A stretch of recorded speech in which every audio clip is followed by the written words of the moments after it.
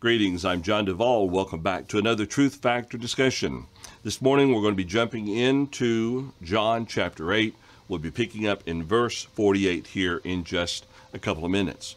We want to thank you for taking time out of your busy schedule to join us for this Bible study, looking at those who have already commented. We have several who are with us here today. Aline, Chris Kramer, Truth and Reason. We have David Cambridge, Jerry Wilcox, and others. We want you to know that you are our welcome guests. We really appreciate you joining us for our study. If you have joined us for the first time and you are on our YouTube channel, then feel free to use the comment section connected with this live video stream. If you are on our Facebook page, then of course, leave a comment in the comment section connected to this live video stream there. We'd love to hear from you. If you'd like to correspond with us, you can also send us email. Send it to questions@truthfactorlive.com, questions@truthfactorlive.com, or you can email us individually as you see on the screen there. Let's say if Bob says something particularly snarky and you want to write him an email, send it to bob@truthfactor.com. And hopefully, if all things work right, he will be getting it. Good morning, gentlemen. Good morning. Everyone doing all right? Doing good. Hey, we've got our full complement, don't we? Well, except for what's his name? What's his name? Younger fella. Brendan? Oh, here. Brendan's here. Brenda, is that right? Yeah, Brendan's here. I don't see him. Brendan, say hi. Brendan, you're Brendan. too dark. Hello. Brendan, that's bob@truthfactor.com. Hey, Brenda. Hey, Bob. Alive and well. You don't have a good picture, or don't have a camera, or I'm There you broadcasting. are. No, the rest of us see him, Bob. I think your glasses are bad. Well, I see That's it. him now. It's just we're brighter than Brendan today. Yeah. I'd say every show. Well, Just about. Just yeah, about. he just has that side light reflecting on him, and so Yeah. so he's half light and half not light. And Yeah. I don't know how to touch on that based on our I'm balanced. text. I'm perfectly balanced. Yeah, you're balanced. There you go. All right. Speaking of being balanced. Okay, let's go ahead and jump into our study. We had left off last week in John, the 8th chapter. We had studied down through verse 47. And there's a statement that Jesus makes during the course of this discussion here in regards to Abraham. And he says there, let's kind of jump back up to verse 39 real quick. He had made the comment there that if they were truly Abraham's children, then he says, you would do the works of Abraham. But instead of doing the works of Abraham, and we discussed this, they were trying to seek to kill Jesus there. And so he tells them, you do the deeds of your father. Then we have the whole discussion there where they said, we're not born of fornication. We have one Father, God. And then Jesus says, of course, if God were your father, then you would love me. And then he says, verse 44, you are of your father, the devil. And we looked at that last week. And of course, that did not sit very well with him. But he does explain in 47, he who is of God hears God's words. Therefore, you do not hear because you are not of God. Now, having heard all this, we're going to look at the Jews' reply to Jesus and his response to the foolishness of their charge. So let's start our reading here in verse 48. And Paul, let's break this up just a little bit and Sure. let's read through. Let's go ahead and read through verse 53. Be a rough area. I have my sound down a little low. Did you say 28 through 53? No, 48. I may have said 28, but it's 48 through 53. No, I misunderstood. I'm sorry. No, you're good. I was thinking, I thought we already covered that, but okay. John 8:48, and I'll read down through verse 53. Okay. Then the Jews answered and said to him, "Do we not say rightly that you are a Samaritan and have a demon?" Jesus answered, "I do not have a demon, but I honor my Father, and you dishonor me. And I do not seek my own glory. There is one who seeks and judges. Most assuredly I say to you, if anyone keeps my word, he shall never see death." Then the Jews said to him, "We know that you have a demon.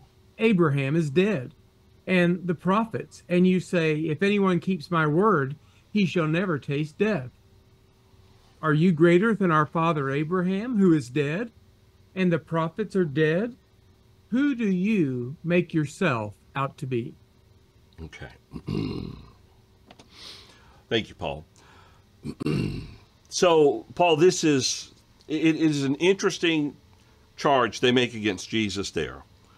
If basically, who do they attribute his authority to truly be from? This is similar to some parallel passages or other situations where they talk about how Jesus, they're trying to say that his power is from Beelzebub in one passage, or Beelzebul, and looking at that, they're attributing his power, his work, to the satanic forces and to demons. And Jesus says, of course, I don't have a demon. I'm doing my Father's will. In the parallel in Mark, I know that or whether it's parallel or whether it's another account, I know that Jesus quotes Abraham Lincoln when he says that a house divided against itself cannot stand. I'm being, but, or maybe not. Little facetious. But it was Lincoln, of course, quoting Jesus, that a house divided doesn't stand.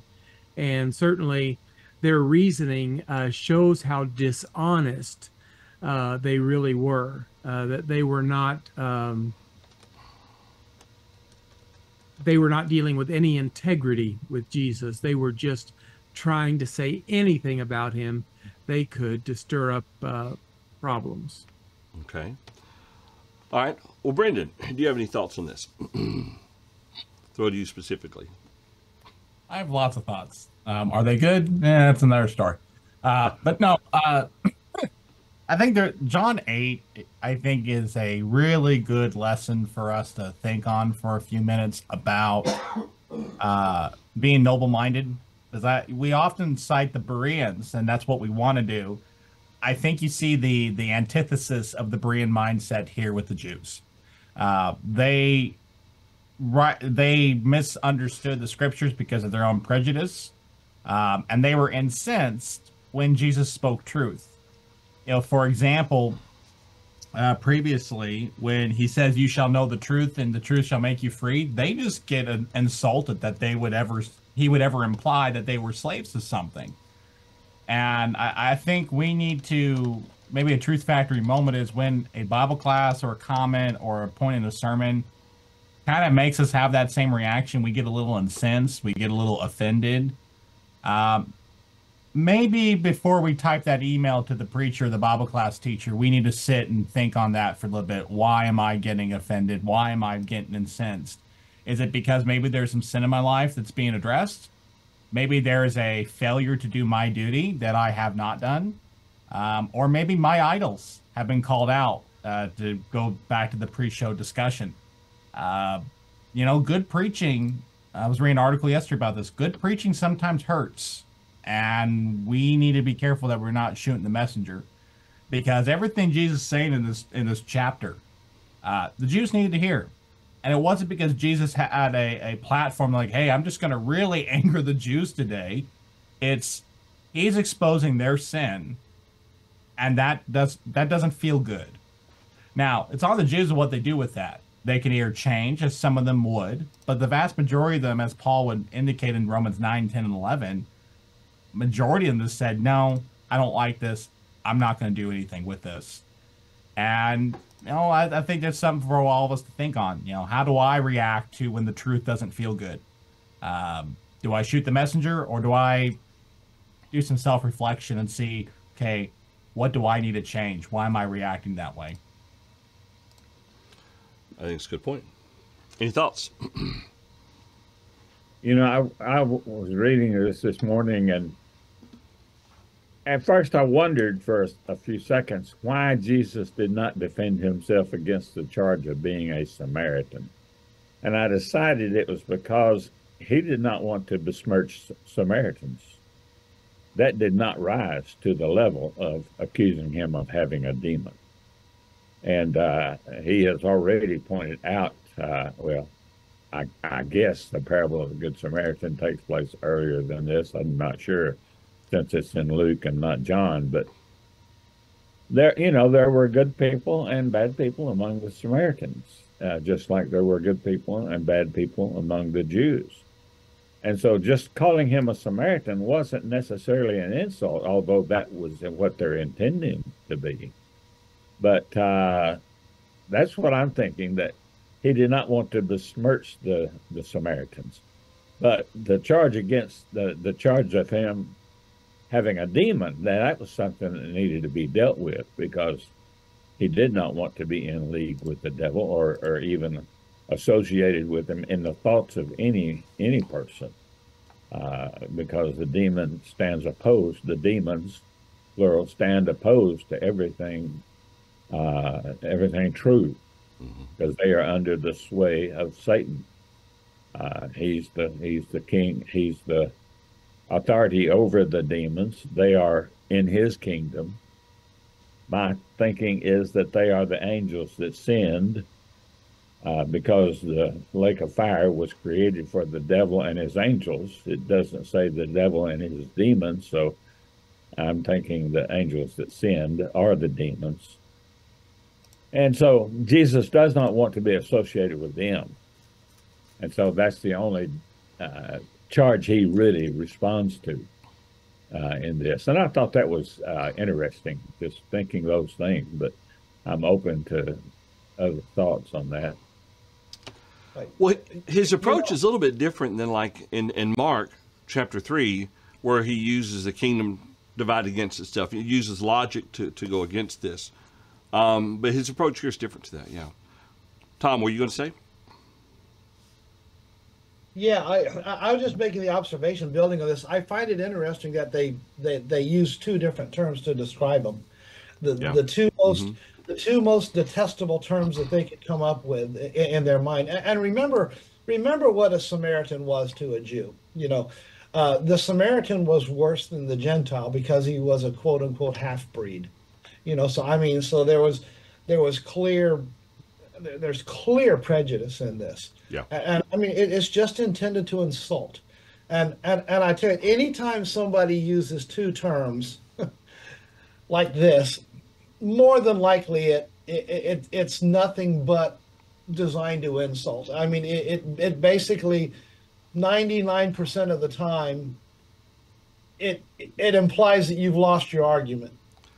Or we talked about that last week, the ad hominems, or the ad hominem attacks. Ad hominem attacks, yeah. Yeah. Yeah. Yeah, not hominy. Yeah. Not hominy. Yeah. Unless they've been corn is better than hominy. Yeah. I don't like hominy unless it's been pulverized into grits. There you go. All right. So in his reply, Jesus says to them, he says, I do not have a demon, but I honor my Father, and you dishonor me. You know, if he had a demon, he would be trying to honor the demon. You think about it. He said, no, I am honoring my Father, but by their making this charge against him, they are now dishonoring him. And as the normal adage would be, if they dishonored Christ, then they're dishonoring God. If they receive Jesus, they would receive God. Reject him, they would then be rejecting God. But he explains then to them in verse 50, and I do not seek my own glory. There is one who seeks and judges. Again, this is connected with his statement that he is honoring his Father. He's doing his Father's will is the continuing thought there within that. So much so, to verse 41, he says, most assuredly I say to you, if anyone keeps my word, he shall never see death. All right, so don't have a demon. I'm honoring the Father. I'm seeking his glory, not my own. He's the one who will seek and judge. And if you keep my words, you'll never see death. Kind of a summary there of his statement to them. You know, in which a is not way, going to go over well. if anyone there had a demon, it would be those who rejected Jesus, because they were the ones who were not honoring God. Well, it makes sense that they would throw this charge at him because he earlier rightfully accused them of being of their father, the devil. Which would make them equivalent to demons. Exactly. Any thoughts on this? Got a couple. Okay. Right now, I'm just a quote from R.L. Whiteside comes to mind from Doctrinal Discourses that he wrote that ignorance often is dogmatic, and you see that here. And Paul makes this point in Romans 10, the first couple of verses, that the Jews had a zeal for God, but not according to knowledge, and therefore, because they did not have a knowledgeable zeal, they do not know the righteousness of God, and because they're ignorant of the righteousness of God, they sought to establish their own righteousness. And so, when you have that, you're unaware of how far you've departed, and Jesus shows up. He sounds like a heretic because they don't have the knowledge, they're following their traditions. And Jesus stands opposed to many of those traditions because they're not according to the will of God. And the implication here is, if many of these religious leaders had actually sought the law and not what other people said about the law, they would have welcomed Jesus with open arms. I mean, you go back to Genesis 3:15, Deuteronomy 18, there's passages in Zechariah, Isaiah. It's all over the Old Testament of the coming Christ, what was going to happen, the Gentiles going to be welcomed. It's everywhere. And the question is, why didn't they see it? They didn't want to, on one hand. And the other hand is, they actually weren't spending that much time in the Word of God. And again, another Truth Factory moment. What wells are we drinking from? Yeah. Where are we listening? Are we reading more books about the Bible rather than the Bible? Are we checking our thoughts with the text? Or did we read something in a commentary somewhere and say, oh, I like that, let's go with that? Now, I say that full aware that all of our backgrounds are our libraries. Books can be helpful, but they need to be read disproportionately less than the Bible. That needs to be primary. That needs to be what we come back to. Because the Pharisees and the Sadducees are great examples of what happens when you neglect the Word of God and still try to be godly. That makes sense. Okay. Good point. Really Good points. All right, any thoughts? How about from you at home? You have any thoughts for us as we go through our study of John chapter 8? We'd love to hear from you. Be sure to drop them into either the chat area on our YouTube channel where you're watching this, or on the comment section, of the live stream on our Facebook page. Let us know what you have to think about these things. All right, let's verse 52 then. Here's how they responded. They said, this is it. We know now that you have a demon. And here's why. Because think about it. If anyone keeps my word, he shall never see death. All right. Now we know that you have a demon. Abraham is dead and the prophets. And you say, if anyone keeps my word, he shall never taste death. So what is it, do you think the point they're trying to make here? That maybe Abraham and the prophets weren't really following God? Because if they did, they would still be alive? Or is he promising eternal physical life to people who are more faithful than these? I'm trying to figure out what is their point behind this statement here. I think they're just making the observation that Abraham and the prophets are dead. I think they're seeing it physically, and so that's kind of the direction. That's the direction that I think they're going. And Jesus is talking about you won't see death. They were righteous and they died. So obviously you're wrong, because even righteous people die. And but there's obviously, that's not the way Jesus meant it. We know that. Well, and to that point, I'm going to agree with that, and I think the answer is too in the beginning of verse 53. Are you greater than our father Abraham?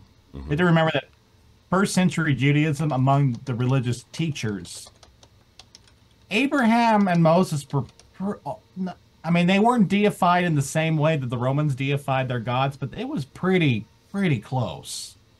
I mean, you read some of the Talmud, there's claims that Abraham kept the law of Moses perfectly before it ever was given. I mean, they really put these guys up on a pedestal, and I think there's almost another insult here that, who are you? You're some teacher from the backwater of Galilee. You're not Abraham. You're not Moses. They died. They couldn't give us life. So who are you to say that if we keep your teaching, that we're going to live forever? Yeah, again, to Tom's point, they just cannot see another way of looking at this other than their own way. And that ends up being the biggest stumbling block to them. Yeah. And again, it's not just cannot, it's will not. Or the blindness is the reason they can't see it, and that goes to your 1 Corinthians 1 and 2. And he had already said that he came bringing the word of God.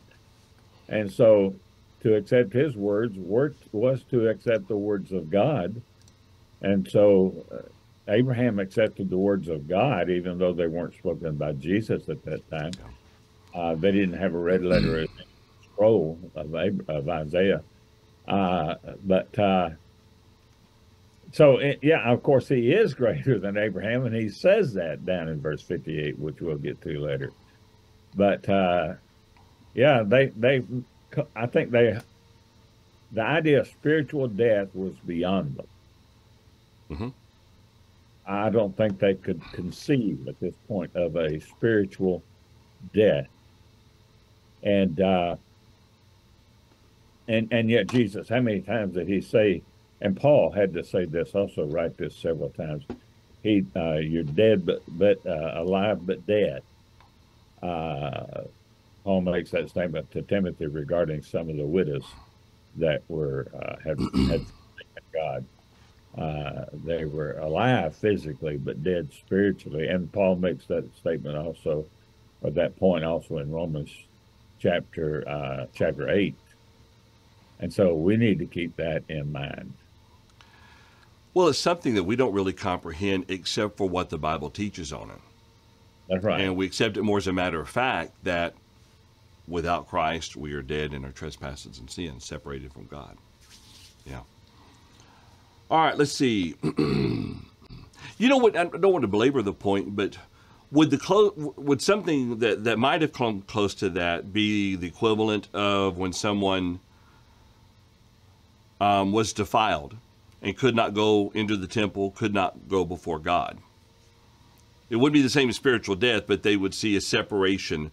They were defiled versus being consecrated, maybe. Yeah, they would not be eligible Yeah. to go back into the temple until they had the ceremonial cleansing. Yeah. So therefore separated in a sense from God. It was a type of death. Yeah. It was a social death, which I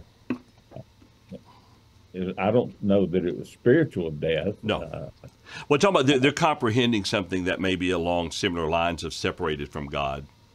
Yeah, that's what they would think. And Yeah. you'd think that they would at least apply that here. But Yeah. they think good about that.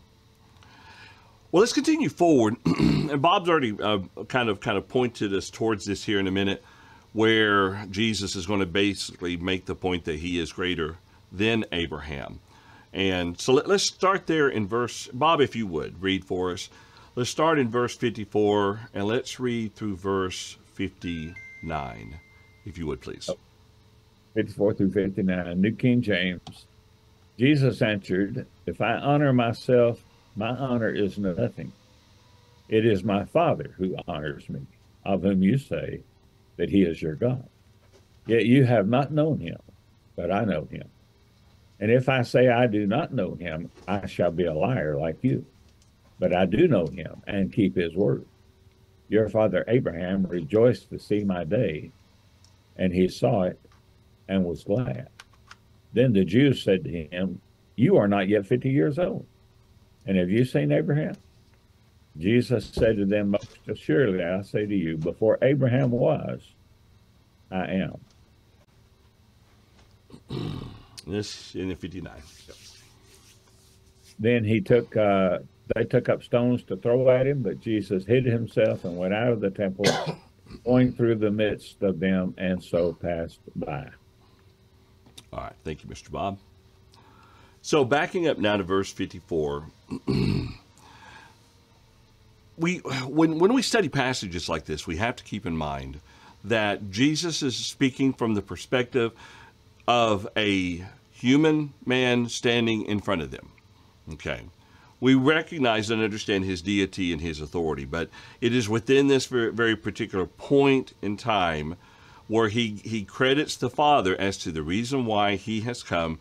He came to do the will of his Father. And it's not about the Father honoring him. It is about him honoring the Father. But the reality is, of course, the Father does honor him. And when they reject him, they're rejecting the one whom the Father had sent. And so he makes that statement there in verse 54 that if I honor myself, my honor is nothing. It is my Father who honors me, of whom you say that he is your God.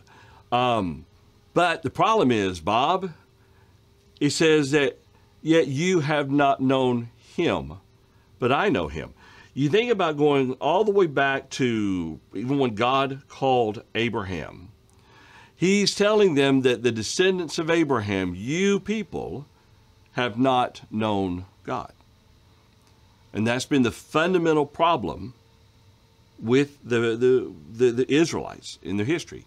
They fundamentally did not know God. They could have and should have in some deity of sorts, but as a people, and these leaders here, they don't know him. Yeah, that gets back to the discussion that Brian and I had before we went live. Yeah. That they did not worship the one true and living God even while Jesus was on the earth, because they didn't know him. You can't worship somebody that you don't know. They didn't know him. They did not understand him.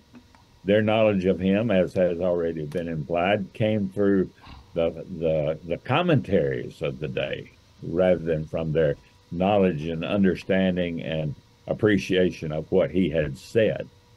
And, later when in Acts chapter 6, when Stephen is preaching, the Jews accuse him of forsaking God, turning his back upon Moses and the temple. Well, it was them. They had done that.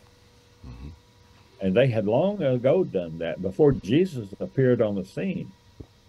And I think this is one of the valleys that John the Baptist said would be filled. The gap in the knowledge and understanding of the Jews concerning God. And but that valley can only be filled for those who are willing to listen and strive to understand what God would have them to do. Okay. Good point. Any thoughts? I've got something that may be something equivalent to what you're talking about, them claiming to know God, but they did not. They weren't worshiping the one true God. John says something similar of a sort in 1 John chapter 1. Or maybe it isn't similar. You could tell me what you think about this. He says, if anyone says he has fellowship with God and walks in darkness, he lies, and the truth is not in him. Is there a sense, although we may verbally and by biblical verses worship the right God, if you would, okay? But if in our lives we're walking in darkness, then are we any different than these religious leaders of the day? Claiming we know God when we don't. Go ahead. I'll jump. Yeah, we're not. Because, this is where Romans 2, I think, really hits home, why he's talking about what some have called the righteous Jew and everything. You put that in modern American context, like, and who are you, old man who's been raised in the church, who knows the covenants, who knows the plan of salvation? Do you teach another, and yet you practice I mean, it's the same thing. You can have all the knowledge of God, but if you don't live it and put it into practice, there's the problem. And, you know, we have to remind ourselves that first century Judaism was not the Judaism of the Old Covenant. It just wasn't. It doesn't match up the way it's supposed to. That covenant, as Paul says in Romans 7, was holy, righteous, and good, but it was temporary. It had a purpose. And if one lived underneath it, one could have a healthy relationship with their God. And I think that underscores the sad reality of most of Israel's history is they chose not to. And that's the same point for today. You can have the right doctrines, you can worship the right way, you can even, worship the right God. But if you are not living by the covenant, it does no one any good. So both are equally important. Some say, well, right practice is the only thing no, you got to have doctrine to match the practice. They have to be united. And I think that's what Jesus points out in John chapter 4 of spirit and in truth. You get those two out of balance, things happen. Ephesus and Revelation had all doctrine, and yet Jesus said they left their first love. And yet you had other churches that were giving to the poor and all that kind of stuff. And Jesus in the Sermon on the Mount says, well, we prophesied in your name, we cast out demons, but Jesus said you didn't know me. And so both are important there. So we can fall into the same trap as they did if we're not careful. And the theme of this chapter, we just got to keep coming back to the word and abiding in the word of Christ and make sure we're living by it. Exactly. John, there's something that occurs to me here, and I don't want to get off topic from the current discussion, but Jesus talks about receiving honor. And I think maybe one of the great points here, and one of the things that Jesus, when he humbled himself and took on flesh and walked on this earth and the way he was treated, we often talk about the suffering there at the end. But here, when Revelation describes him as the lamb that was slain, but stood up and took the scroll. And here, he describes himself as before Abraham was, I am. And here he's due such tremendous honor as the Christ, as the Son of God, the King, the Savior. He's due such great honor, but yet he was shown none virtually from all those who should have been recognizing him more than anyone else, those who were brought up in the Jewish religion, those who were the children of Abraham. They should have known him, and they didn't. And so when he discusses honor here, it is kind of almost heartbreaking to realize how Jesus was treated when he should have had such incredible honor and glory given to him.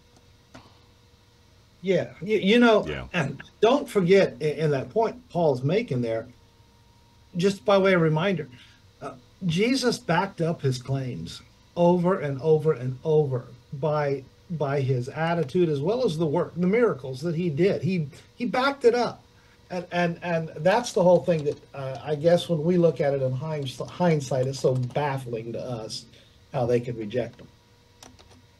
Yeah. That's a good point. Any other thoughts on that? You mentioned 1 John a while ago, John. In 1 John 4 and verse 10, it wasn't verse 10, it's verse 45 or 15. Whoever confesses that Jesus is the Son of God, God abides in him, and he in God. And we have known and believed the love that God has for us. God is love, and he who abides in love abides in him, abides in God, and God in him. Then in chapter 5 and verse 1, whoever believes that Jesus is the Christ is born of God, and everyone who loves him who begot him also loves him who is begotten of him. And so that really applies here in the Gospel of John. John draws on what Jesus said, and he does this so many times in his epistles, on what Jesus said as recorded by John himself in the gospel, in his gospel. And so, and I can't find it right now, but there's also a statement in 1 John that you can't have the Father and not have the Son, and you can't reject the Son without rejecting the Father. That's also in 1 John. I just can't find the passage right now. And so, again, if you're worshiping a God who has no Son, you're not worshiping the one true and living God. Yeah. That's a good point. We have a comment that has come in through the Facebook side of the world from Stephanie. And I'm going to bring it in. In referencing King Josiah, in Jeremiah 22:15-17, seems to me to imply that King Josiah showed that he knew God through his actions. Now, the passage here being referenced reads as follows: Shall you reign because you enclose yourself in cedar? Did not your father eat and drink and do justice and righteousness? Then it was well with him. He's talking about Josiah, if I've got this right. He judged the cause of the poor and needy, then it was well. Was not this knowing me, says the Lord? Yet your eyes and your heart are for nothing but your covetousness, for shedding innocent blood and practicing oppression and violence there. Any thoughts about Stephanie's comment there? And more directed to 16, he judged the, was not this knowing me, says the Lord, talking about his obedience to the Lord. Well, Brian, go ahead. I was going to say, it makes me think of Titus 1:16, where it talks about people that profess to know God, but in their works they deny him. And I kind of have to think that might be a little bit of what's going on in Jeremiah's accusation against Josiah's sons, that he's trying to point out that Josiah knew God because his works demonstrated that he knew God. And we're told many times that our works demonstrate we believe God, our works demonstrate that we trust God. 1 John, he says, 4:8, if you don't love one another, you don't know God, for God is love. So there is an element to say to know God is, and so Stephanie makes a really neat point. And Stephanie, I really appreciate that comment out of Jeremiah, because that's pretty neat, about Josiah, one of my favorite king.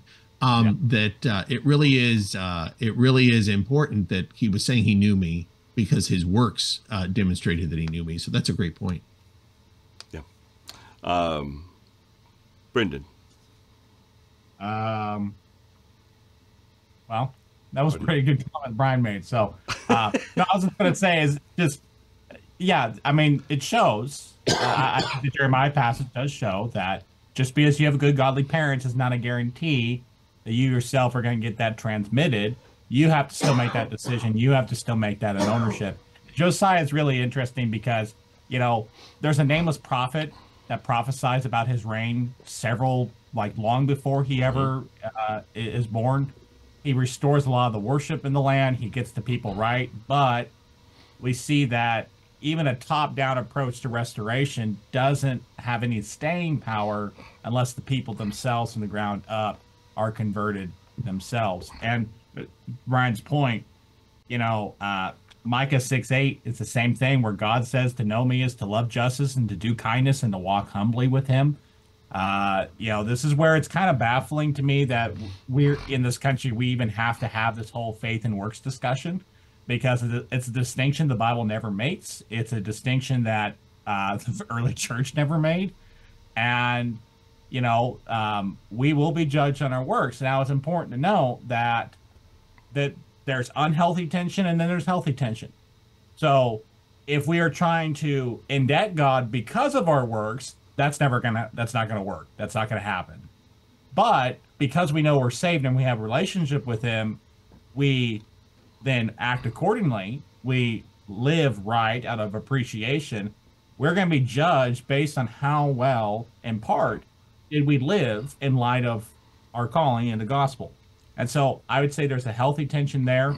But if you're thinking that it's all up to me, that's going to create a miserable person, much like the person we see in the end of Romans 7 there. So works do matter. Josiah is a great example of how works show your knowledge of God. Yeah, that's a good point. It's possible to do works but not truly believe. Yeah.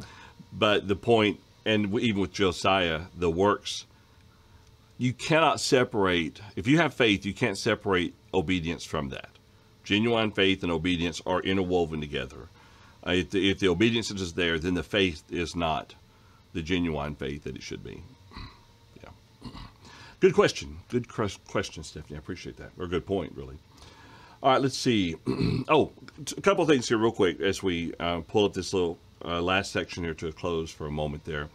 Jesus basically says, if I was to say, I do not know him, then Jesus says he would be a liar. Jesus would be a liar if he was to say that. Because the truth is he knows the Father and keeps his word.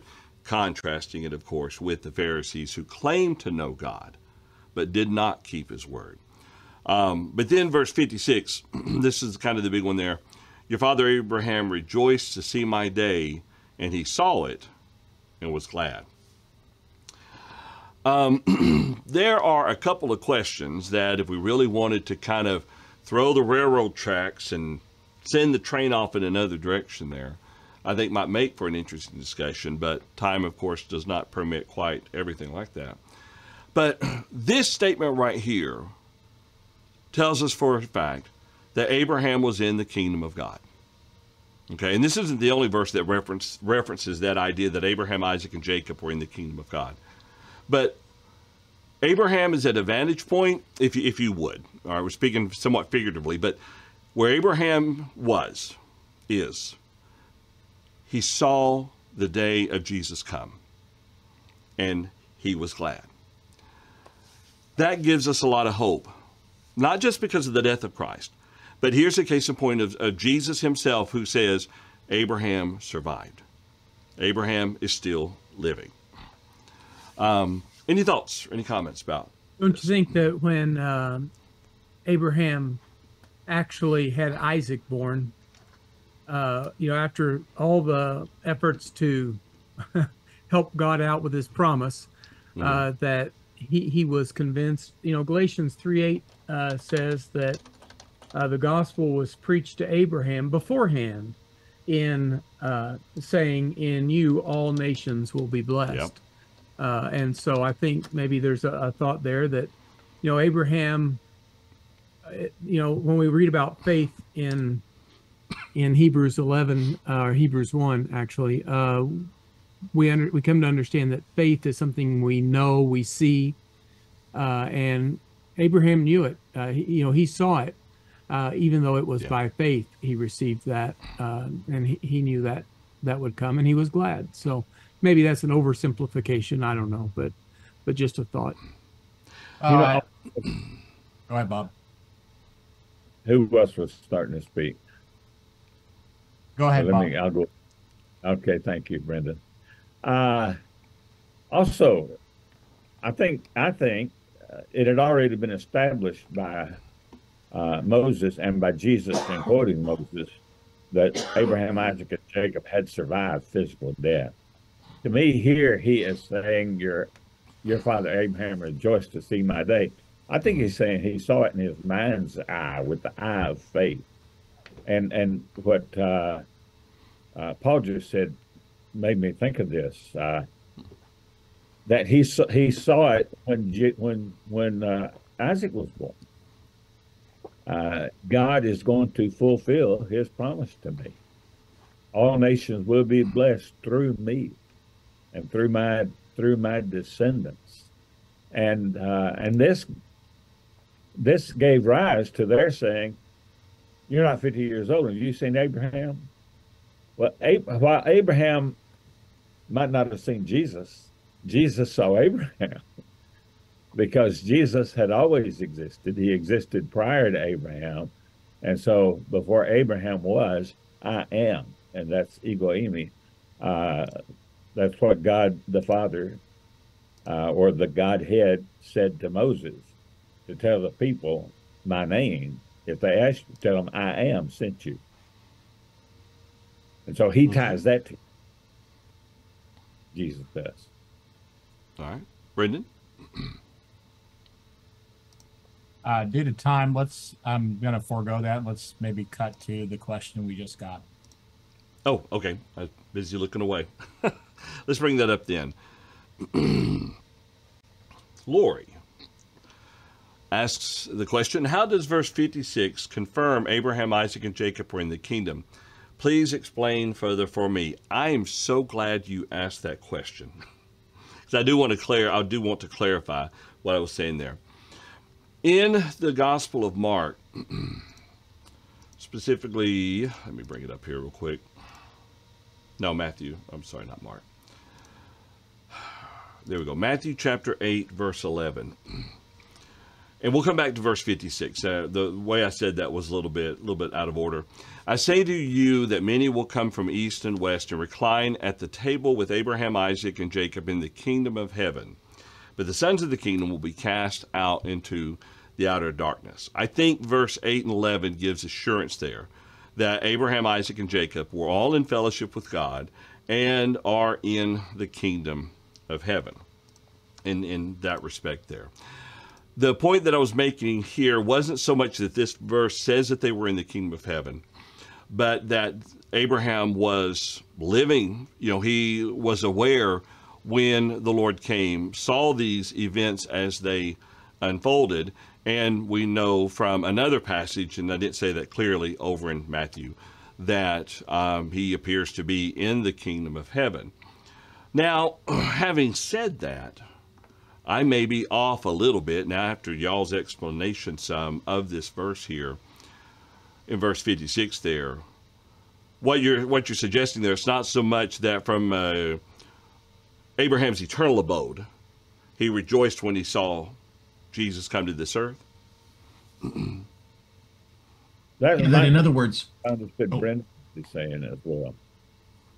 That in other words, I guess there's two ways you're looking at this. One is that Abraham currently was seeing Jesus' coming, a testimony to that. But there's also the possibility that what it's describing is that in Abraham's lifetime, he saw the coming of Christ. Hebrews 11, 13, where it says, even though dead, he saw from afar the city that was coming and rejoiced in it.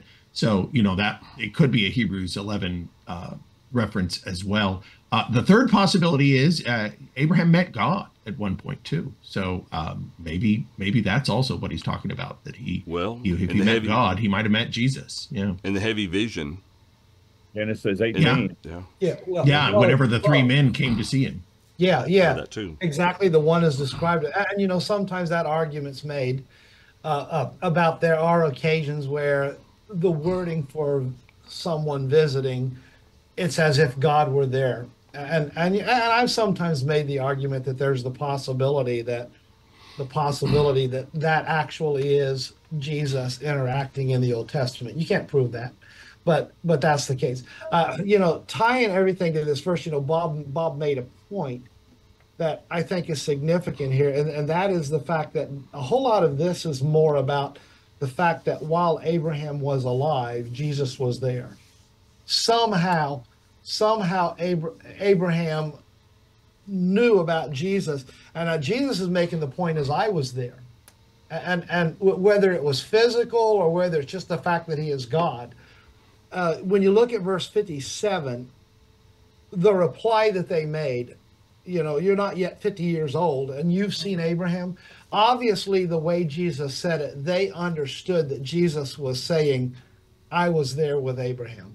I literally saw these things about Abraham. They may have been written down, somewhere. I'm not sure that these exact words are found in the life of Abraham in Genesis, but Jesus knew that they were there, and somehow they understand it. Now, I don't understand enough about Greek. The word saw is an aorist tense, active indicative verb, for whatever that's worth. But the point is Jesus was there, and that's what they reply to. And Okay. a quick point here. I think we just need to remind ourselves sometimes that the Old Testament, the Pentateuch, it's not an exhaustive account. It can't be. God even told us that in Deuteronomy 29:29. There are things he did not reveal. John even tells us in his gospel, I didn't write everything there was about Jesus because it's impossible to. There's not enough paper in the world. The Bible's an incredibly streamlined book.